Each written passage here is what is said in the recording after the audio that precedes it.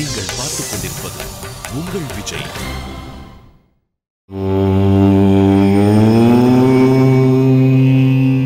விஜய் டிவியும் cycle pure agarbatti powered பாய் தீபம் விளக்கேற்றும் எண்ணெய் co presented bye silver mine from the house of NAC வழங்கிய 20வது பக்தி திருவிழா சென்னை நாரதகான சபாவில் மிக பிரம்மாண்டமாய் மங்கள இசையுடன் துவங்கியது.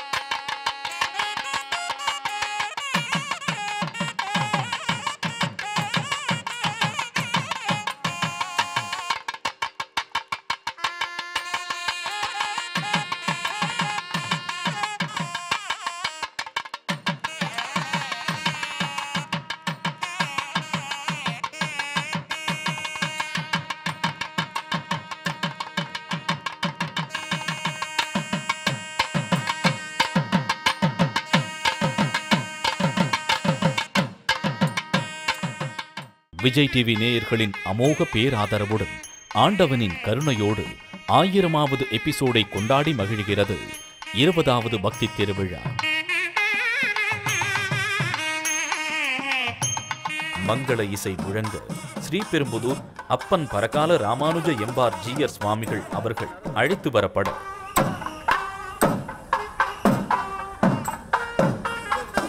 ஜீயர் சுவாமிகளுக்கு பூரண கும்ப மரியாதை செய்யப்பட்டது.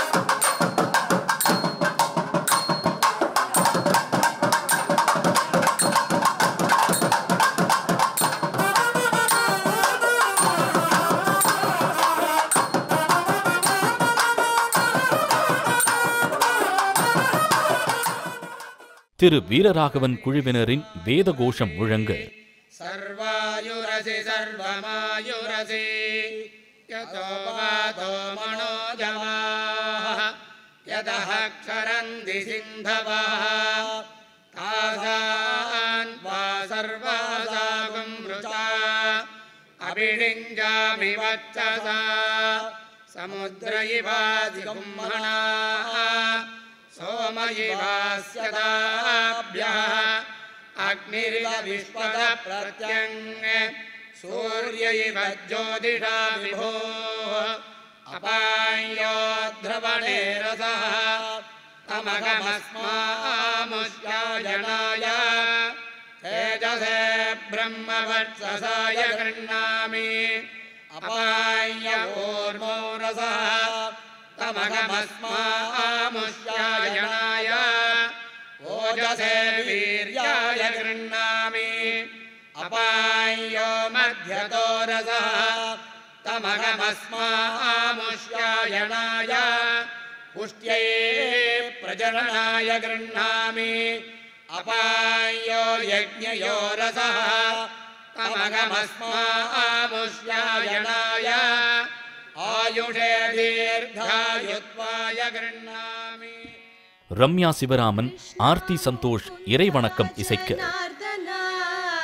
கிருஷ்ண கோவிந்த நாராயண ஹரே கிருஷ்ண கிருஷ்ண முகுந்த ஜனார்தன கிருஷ்ண கோவிந்த நாராயண ஹரே அச்சுதானந்த கோவிந்த மாதவா அச்சுதானந்த கோவிந்த மாதவா சச்சிதானந்த நாராயண ஹரே சச்சிதானந்த நாராயண ஹரே கையில் கோலொன்று கொண்டு தேரோட்டினான் கையில் குழலொன்று கொண்டு இசை பாடினான் கையில் கோலொன்று கொண்டு தேரோட்டினான் கையில் குழலொன்று கொண்டு இசை பாடினான் தை தாவென்று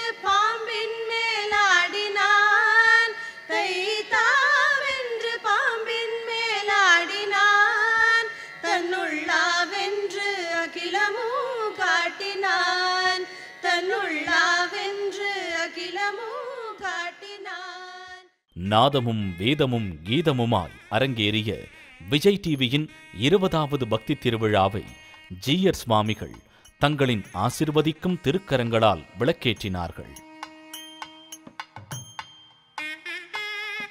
cycle pure அகர்பத்திகளின் associate regional manager Thiru Ramamurthy, silver mine from the house of என்ஏசியின் empty Thiru Anantha Padmanabhan, Vasantham ப்ரமோட்டர்ஸின் empty Thiru Jawahar, Saubhagya wet கிரைண்டரின் managing director திரு வரதராஜன், திருமதி வரதராஜன் மற்றும் மதிப்பிற்குரிய மூத்த வழக்கறிஞர் திரு பி ராமானுஜம், திரு தியாகராஜ ரெட்டியார் மற்றும் முக்கிய பிரமுகர்கள் விளக்கேற்ற விழா இனிதே துவங்கியது.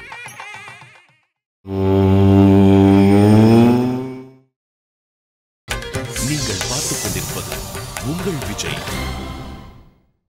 தொடர்ந்து ஜீயர் அவர்கள் சிறப்புரையாற்றி அருளாசி வழங்கினார்கள். ஸ்ரீமதே ராமானுஜாய நமஹ.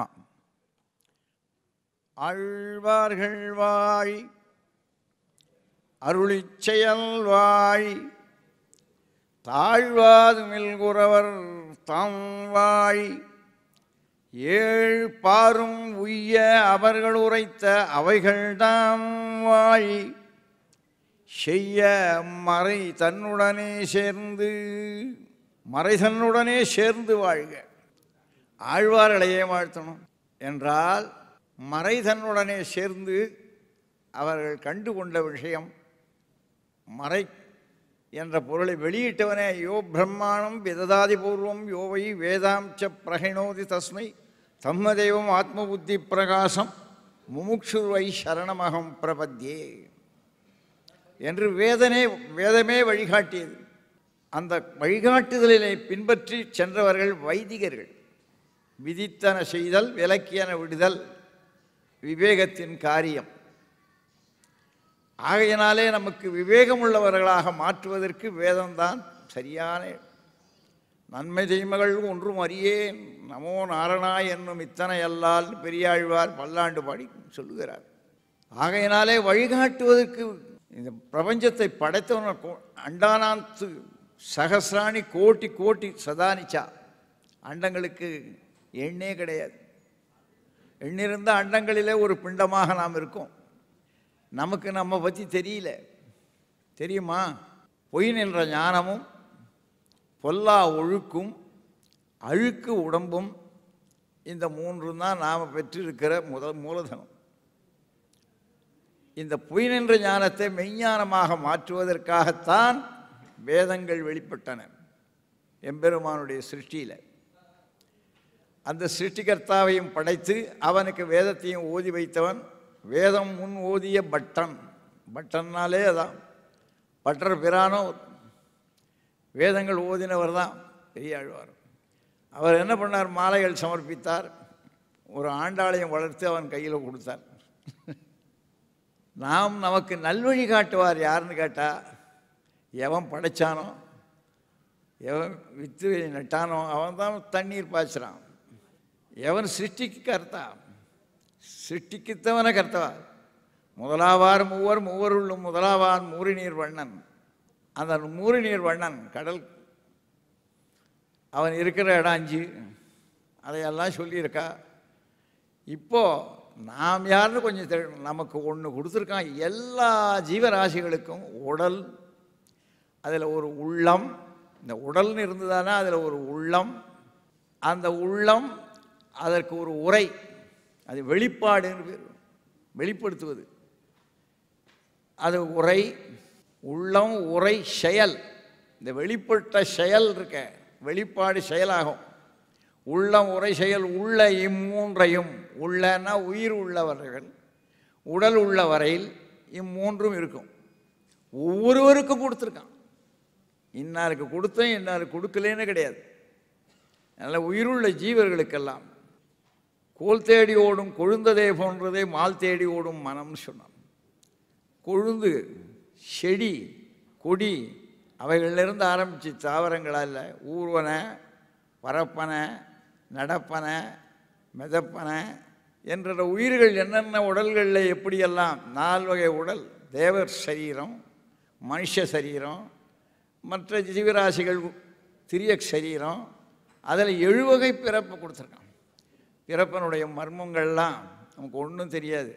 ஏதோ தெரிஞ்சாப்பில் எண்ணிட்டு இருக்கோம். நம்ம பற்றியே ஒன்றும் தெரியாது நமக்கு. நாம் யாரும் நம்ம தெரிஞ்சிடணுமா? முதல்ல உடலா இல்லையே. தூங்கச்சே இந்த உடல் தெரியலையே. பாதியும் உறங்கி போகும். இதுக்கு ஒரு கணக்கு வச்சுருக்கானே. வேத நூல் பிராய 100 பாதியும் உறங்கி போகும். நின்றதில் 15 ஆண்டு 50 கழிச்சு விடுங்க. கணக்கு போட தெரியுமே நமக்கு தான். 50 கழிச்சு விடுங்க. பேதை பாலகன் அதாகும். பேதைன்னா ஒன்றும் தெரியாத கை குழந்தை. யார் எப்படி வளர்த்தாலும் அப்படி. அதாகம்னா வயசு வந்தால் மைனராக இருந்தால் அது வேறு. அவர் யாரும் சொல்ல கேட்க மாட்டார். அப்புறம் கேட்கும்படியான பணிவு வரும்போது சமுதாயத்தை பார்த்து சமுதாயத்துக்கு அடக்கம் ஏற்பட்ட போது பிணி, பசி, மூப்பு, துன்பம் இவளெல்லாம் கணக்கு பண்ணிவிட்டு ஒரு கணக்கை போட்டு கட்டுப்படி ஆகாது இந்த வாழ்க்கை. ஆதலால் பிறவி வேண்டேன். இந்த பிறவி வேண்டாமே.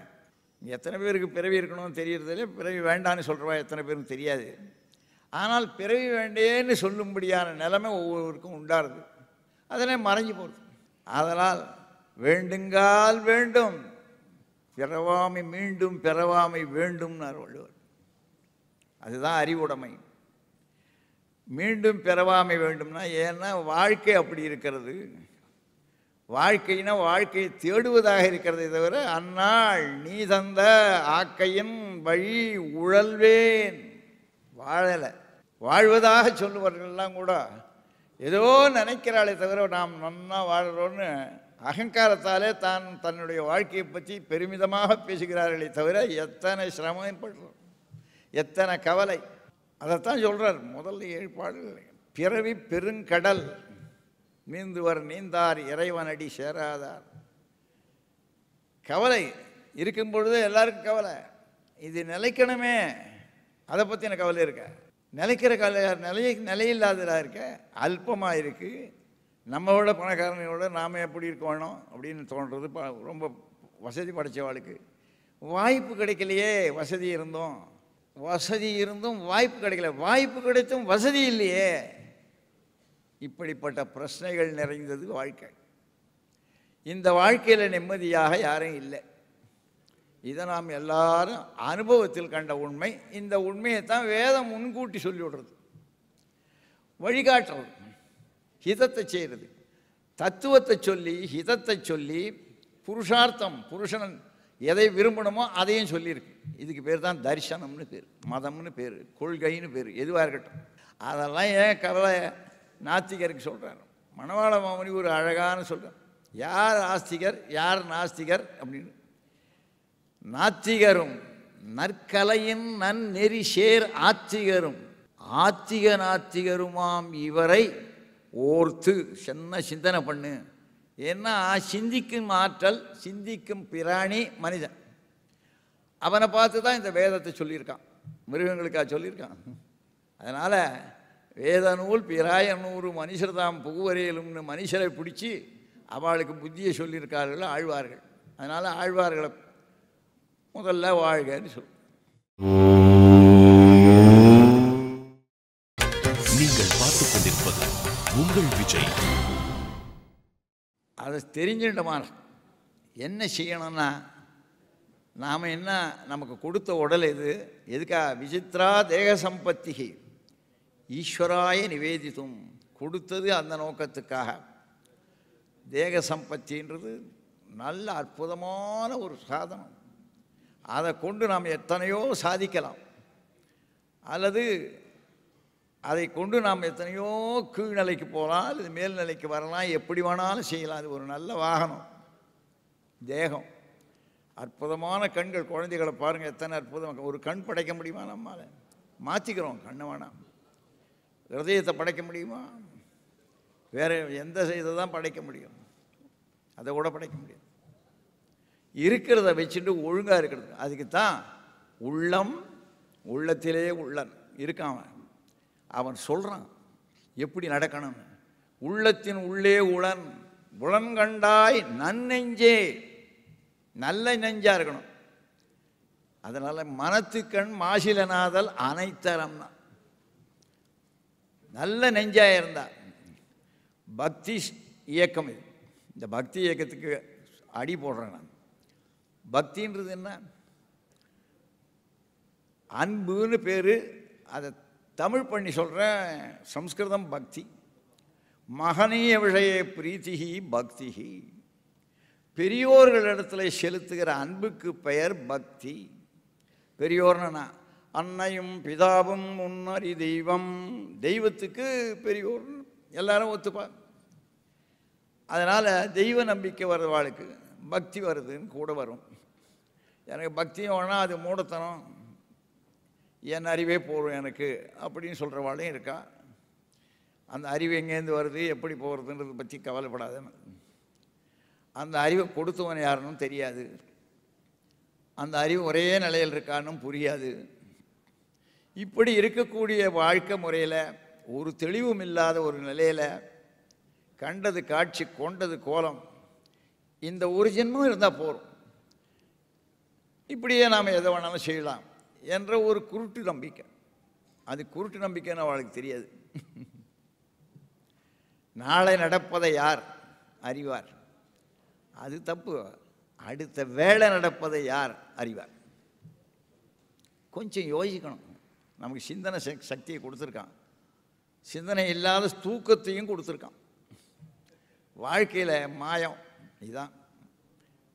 மம மாயா துரத்தியா மாமேவையே பிரபத்தியந்தே மாயாம் ஏதான் தரந்தி. நான் கொடுத்த மாயைக்கு மயங்காமல் எவனை இருக்க முடியாது. தூக்கம் விழிப்பு ரெண்டு உண்டு. அனாதி மாயையா சுப்தஹா. இந்த நாமெல்லாம் எங்கே தூங்குறோம்னா ஞானத்துறையில் தூங்கிட்டு இருக்கோம். அங்கே ஞானம் தெரியல, அதான் பொய் நின்ற ஞானம். அதனால் பொல்லா ஒழுக்கு, அதன் விளைவு அழுக்கு அழுக்கு மானிடச்சாதி. அன்னாட கழுவணும். பல் தேய்க்காத பேச காலமாக பண்ண முடியும். நமக்கே நம்முடைய சரீரம் துர்க்கந்தம். நல்ல அனுபவத்தில் உள்ள விஷயம் இது. மறுக்க முடியாது, மறைக்கவும் கூடாது. முடியாது, மறக்கவும் கூடாது.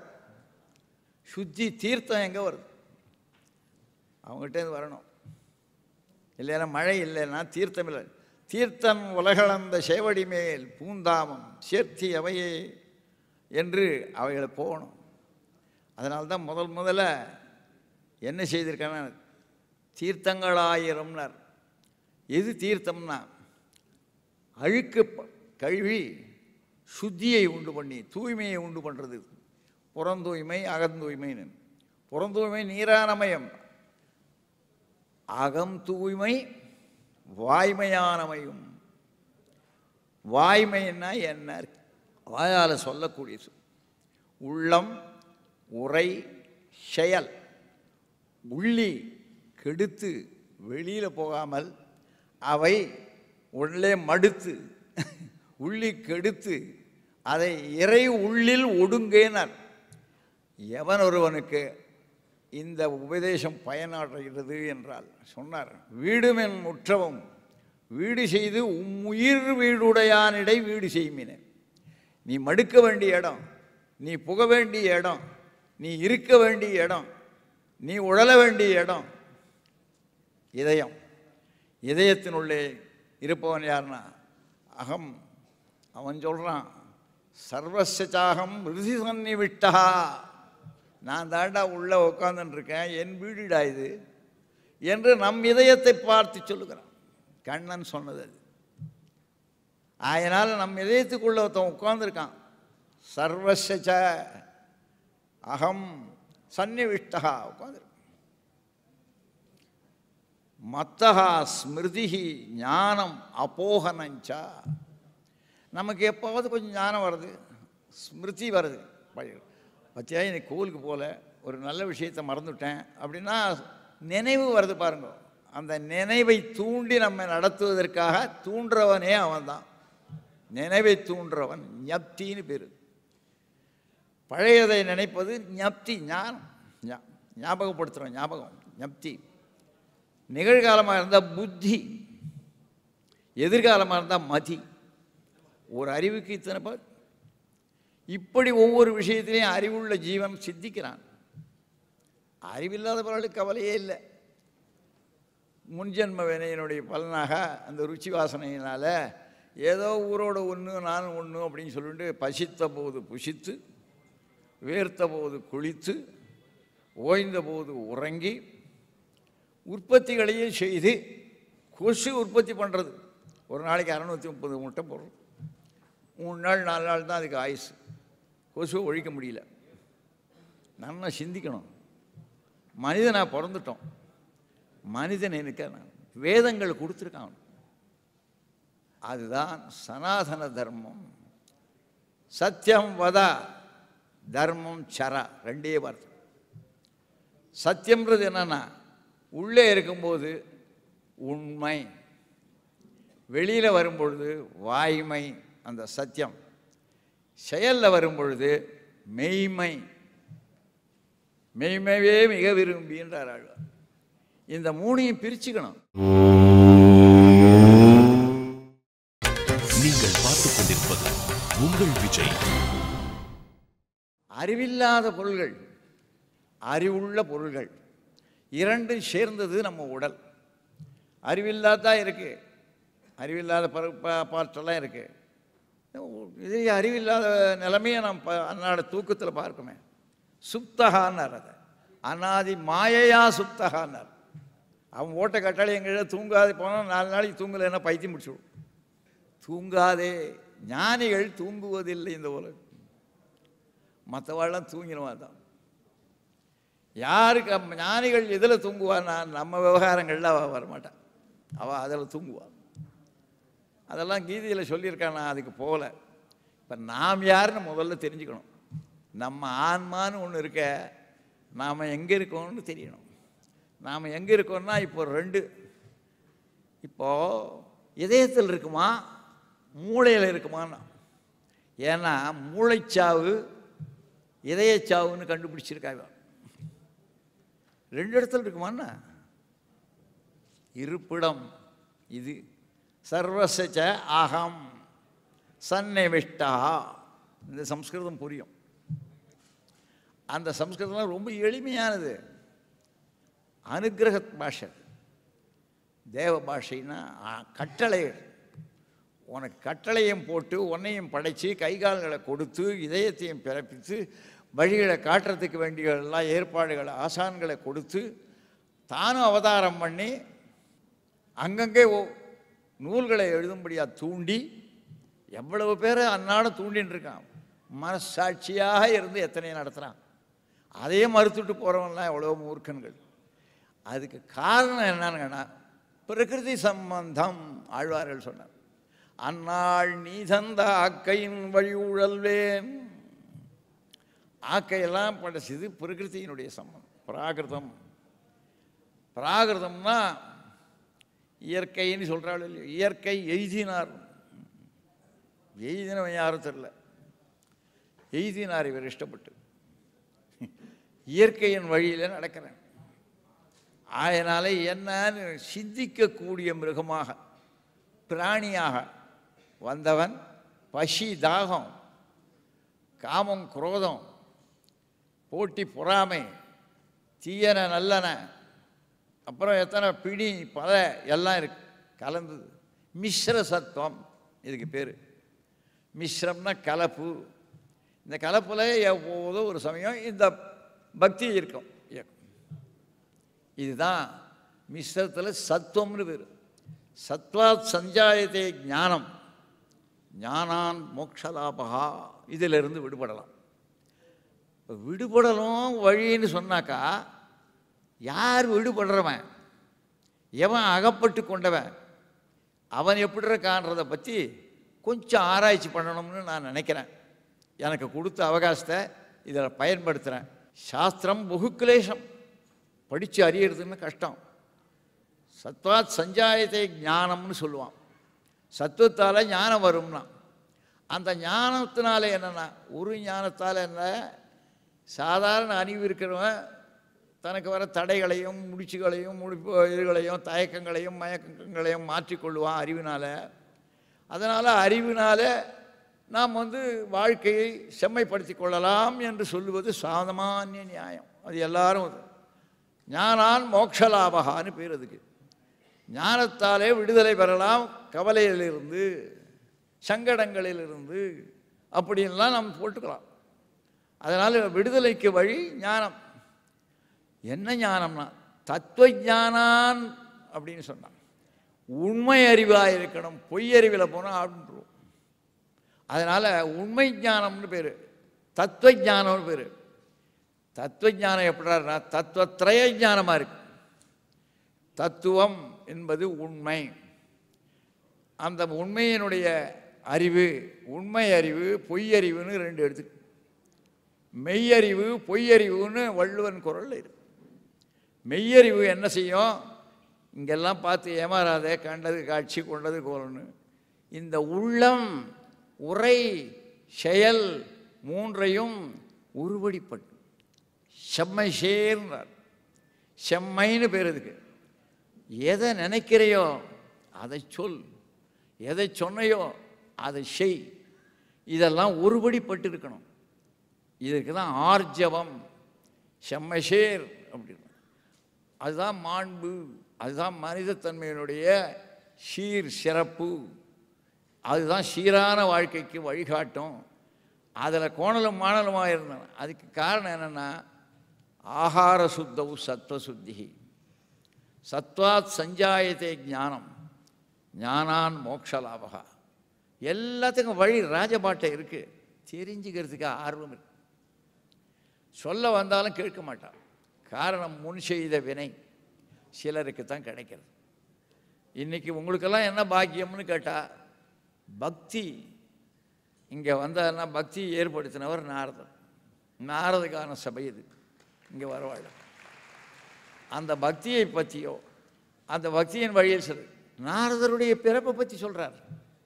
நாரதருடைய அம்மா எவ்வளவு கைங்கரியம் மகான்களுக்கு பண்ணான்றது அவர் கதையில் இருக்குது. அந்த கைங்கரியத்தின் பலனை அனுபவிக்கிறவர்களாக அவர் வந்தார். வால்மீகிக்கு அவர் தான் வால்மீகி முனிபங்கவம் ராமாயணமே சொல்லி கொடுத்தவர் அவர் தான்.